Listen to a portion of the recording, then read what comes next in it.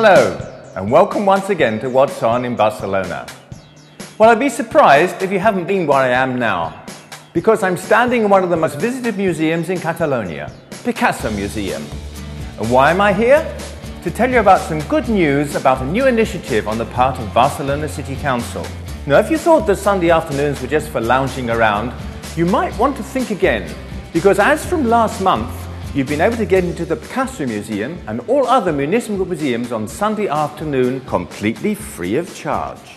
Apart from the Picasso Museum, which has recently acquired some new works by this artist, other museums that are open on Sunday afternoons include the Palau de la Virreina, the Pedralbes Monastery Museum, the Barcelona History Museum, the Botanical Gardens, the Disseny Hub and plenty of others. Something to suit all tastes, in fact. Another place under these new opening hours is the Museum of Contemporary Art, and you might want to call in there sometime over the next few weeks, because it too has acquired more than 250 new works, which it has included in an exhibition called Temps com a Materia, Time as a Subject.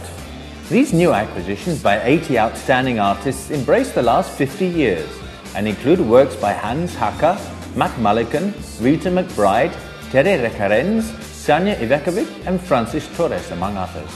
And once you've bought your ticket, you can go back as often as you like without paying again for as long as the exhibition lasts, which is until the end of August.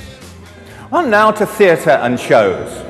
And something very special that's coming soon at Teatro Victoria in Avenida Parallel. After winning the hearts of the public for more than 3 years in theatres all over the world from London to Sydney, finally we at last in Barcelona get the chance to see it. A show which reviews the most seductive of all dances, the tango. Tango Fire, as the review is called, brings together the Argentinian tangos of all kinds, from the most traditional to the more avant-garde, including master of the genre Astor Piazzolla. Definitely not to be missed. But get your ticket quickly. The show is only on for 3 weeks, from the 26th of May to the 14th of June.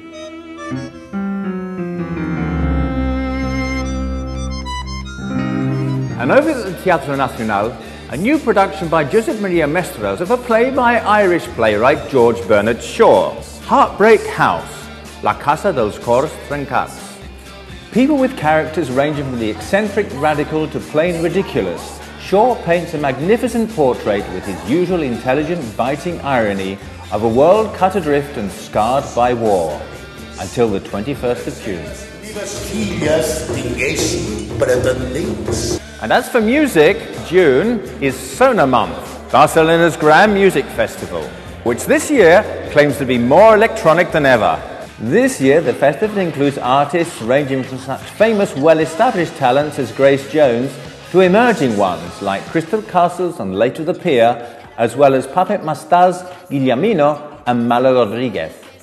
A new development this year is a special festival for children, Sona Kids.